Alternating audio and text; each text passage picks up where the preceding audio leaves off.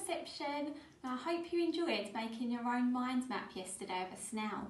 Now we're going to use our mind map to help us write a sentence today. Now remember, we're looking at factual information, so information that is real.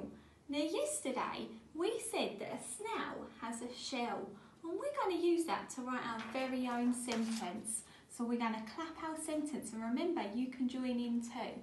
We're going to clap, a snail has a shell. Ready?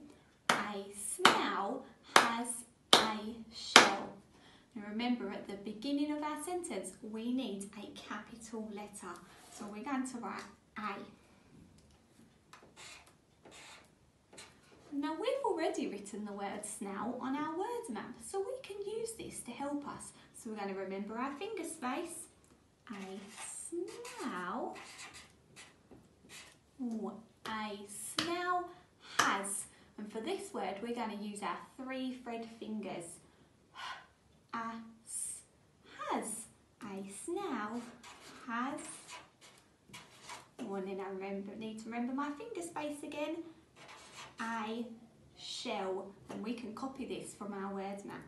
So shh. Now once we've written our sentence, we need to remember a full stop.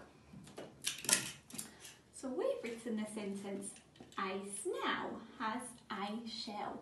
Now I want you to have a go at writing a sentence. You can write your own sentence. It doesn't have to be the same as mine. And remember to post them on Twitter. We can't wait to see them. Stay safe, everybody.